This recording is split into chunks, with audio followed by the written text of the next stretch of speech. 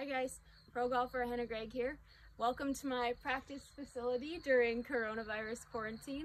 I know things aren't really ideal right now and a lot of you guys are trying to improve your golf game from home since golf courses aren't open at the moment. So I'm going to show you something that I'm working on to improve my game until golf courses reopen and we can practice the way we used to.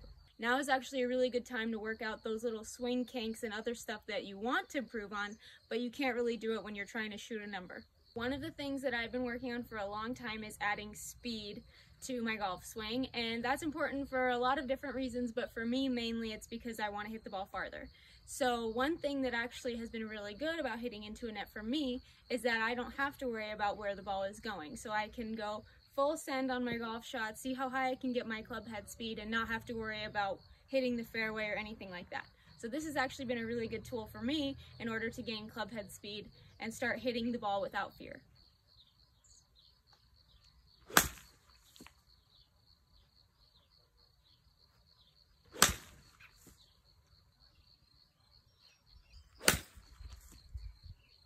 As you guys can see, the net has actually been a really powerful tool for me to be able to work on some of those swing things I'd really like to improve before I play golf again without having to worry about the result or where the ball actually goes. So try this out at home, see if it works for you, stay positive and stay safe.